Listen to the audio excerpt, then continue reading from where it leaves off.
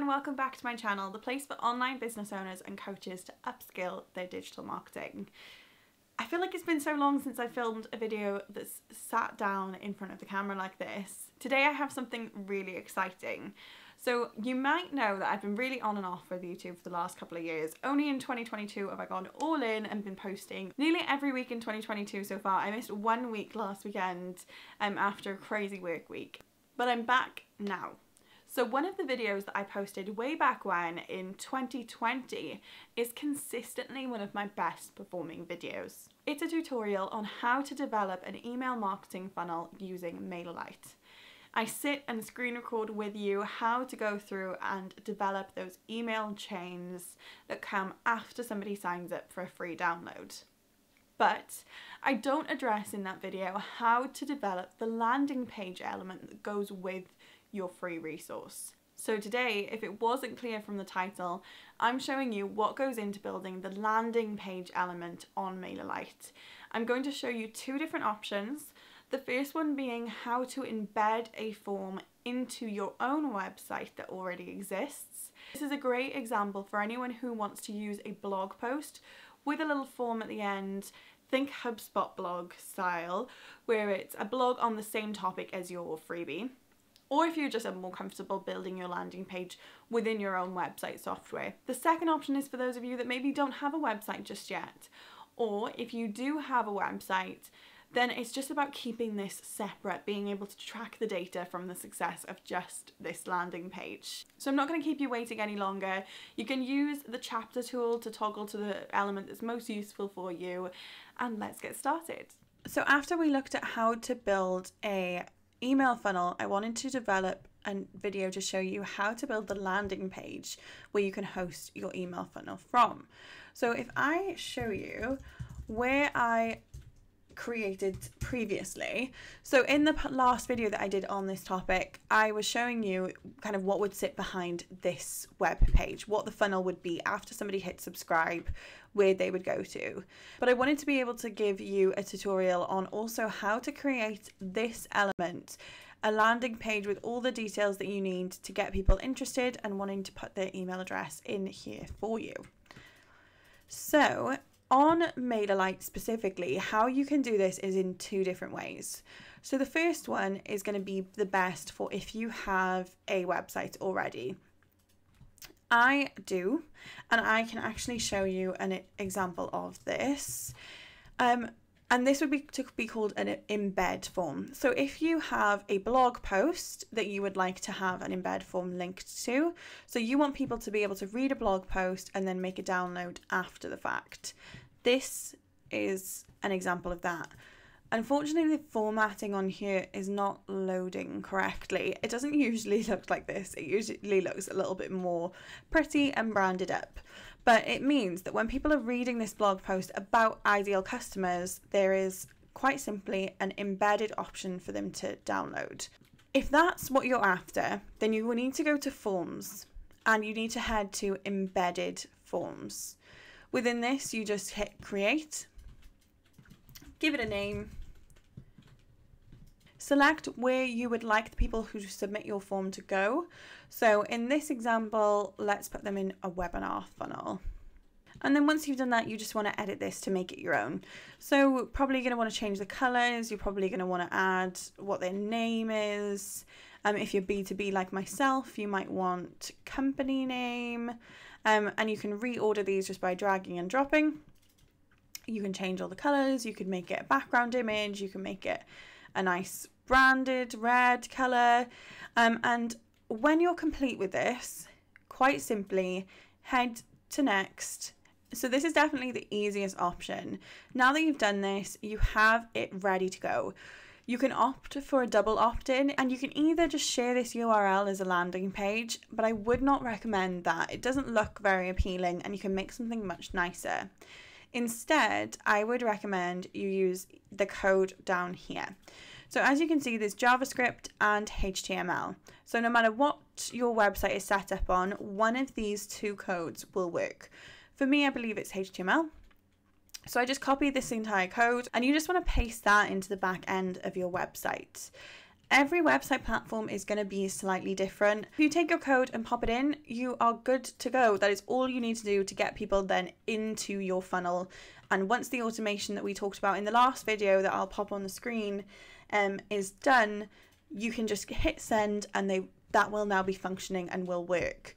The other thing that you can do is you can automatically connect them to an automation here. So when I selected the group webinar funnel, it's already kind of recognized that there is an automation attached to that group. If you want to create a new one, you can just do that here. Now, the second option, the one that's going to give you not just a little embed form, but a pretty whole landing page like this one, is going to be done through the Sites tab on MailerLite. These are both separate features with very similar concepts. So the forms are things that are going to sit on your website. The site is what's going to exist on its own standalone landing page. So click the big orange button, create a landing page, name it whatever you want to name it. And I'm just going to give you a quick tutorial on how to use this concept on MailerLite. Again, you have the option to select your subscriber group, and then you also can choose a relevant template. So I'm going to say a lot of these templates are a little bit long-winded for the concepts that you're going to be creating, but I'm going to actually just stick to something really basic. So I'm going to click on this one. Now, within this, the key things that you're going to need on your site so that it's functional is to have a form. So to add and remove things from your page, you can either just hover over and click on the delete button, or you can drag in elements. So I am actually going to delete this and I'm going to replace it with a form. So now that I have my form in here, I just want to edit that and tweak with it until I'm happy. So you can add in an image if you'd like. That's what I have on mine, is there's a piece of media in there. You can add in some text if you want to give it a title and that sort of thing. And then it's just a case of editing by clicking and using the pencil icons wherever relevant. If you want to add in more than just your email, if you want to find out the person's name and company name for business purposes, you can. Just click add field as we did on the other and it will show you. And you can. So the quantifier on GDPR for data collection is that you should be trying to take as little information as you have to. So that is all I need: name, email, and company name. Next, you do have some form settings here, so you can add in a privacy policy. You can add in a reCAPTCHA if you're finding that you're getting an awful lot of spam selections within there. And I would again recommend, if you're in the UK, you can add in marketing permissions and you can get these text boxes. Technically, you have to have these if you are having somebody sign up for an email, or you can add in a double opt-in. So if you don't want to have these tick boxes, if you think it's going to mean that people are less likely to fill out your form, you can remove them, I believe, but only if you are then following up with an email confirming that they're happy to sign up for your mailing list in between the first email on your sequence. That's a setting that can be done automatically on the next page. So I would recommend that you just stick to this and keep this here. And for anyone who wants to edit that text, you can, but obviously please make sure that you're not changing it drastically. You want the general information to be the same. You can also add fields and remove fields. So for example, I don't do online advertising where I'm going to be tracking this person's details. I'm not trying to do that from this form at all. I just want their permission to give them an email. So you could condense this down slightly and use this text in maybe a one-liner, but I'll still getting the same message across. And same, you could almost, if you're explaining around the field and there's only one field, I'd say that you could argue that you're in keeping while just having the one tick box there. You can also change all the settings and the colors like previously. So if you hit save, there is a settings tab. this settings page is how you can change the view and the design. So the first thing I'm going to get rid of is that page header. I do not like that. We're going to get rid of that. We're going to get rid of the footer. We're going to change the font to be Helvetica. We're going to change the colours to be a nice bold red. Not the right colour codes for my brand. None of this is actually on brand. I'm just wanting to demonstrate with you what you can do. And there are other elements to your page as well, so it'll automatically put a lot else in there, so do make sure that you get rid of this.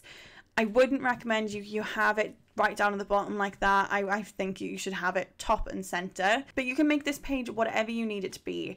So if you're looking to add in different pieces of content like testimonials, information about you, images, dividers, there's all the options and flexibility there. Another really good one to include here is maybe a social icons or social share buttons, so people can use this button to share your piece of content, to share your lead generation. And remember, if this is a lead generation, this is likely what your freebie is, why it's going to be so powerful to this person, would be a really good option for you. Another thing that I usually do, and that you can see in the example page here, is I actually introduce myself. This is a webinar where I'm presenting, as you can see in this little snippet. So I'm identifying myself as the speaker and introducing who I am. Testimonials is another really powerful thing that you can include in there. So I would recommend that you add in a few other elements than just this first section. So then you get into publish. So if you're not quite ready, if you've still got stuff that needs editing, you can save this as a draft so it's not yet live on the internet. If it's complete, then you don't have to worry about this little arrow and you can just hit save and publish. This is where all of your settings come in. So on MailerLite, you can to some extent change your URL. So this is editable. I can change this to be whatever I want. Again, in this previous example, it's webinar download. If you have the paid version, you should also be able to make this your own domain name. So you could make it raredigitalandevents.com, for example. You can update the favicon, so this little icon you can see here. You could make it your logo, like that one in the top of my screen that you can see. And you can update the SEO settings, the social share settings, and any analytics that you want to include. If you want this to appear on Google and the like, you need to click this checkbox. But bearing in mind, this little form is probably not going to be enough to have this really highly featured on the Google pages. And all that's left to do is hit save and continue. And now your website is live. Here's the element that I was mentioning to you about the double opt-in. If you wanted to turn it on, it's quite simply a checkbox and it will automatically develop something for you, but you can change this branding and that sort of stuff if you would like. And if you want to remove the page, you can unpublish, you can create split test and lots of other more complicated elements if you would like to. So here is your landing page. All you now need to do is take this URL and you can publish that all over your social media and even send ads to it to be able to promote and push your opt-in. Thank you so much for making it to the end of this video. I really hope it's been useful for you and it's kind of joined up the picture of that other video that I created. However, if you are new here and you're finding this video and you haven't yet built out your email funnel and you're not sure what to do next now that you have your landing page, I will pop something up on the screen just here where you can go and click if you want to watch how to build out the emails to go alongside your landing page. Thank you so much for watching, everybody. I will catch you next week.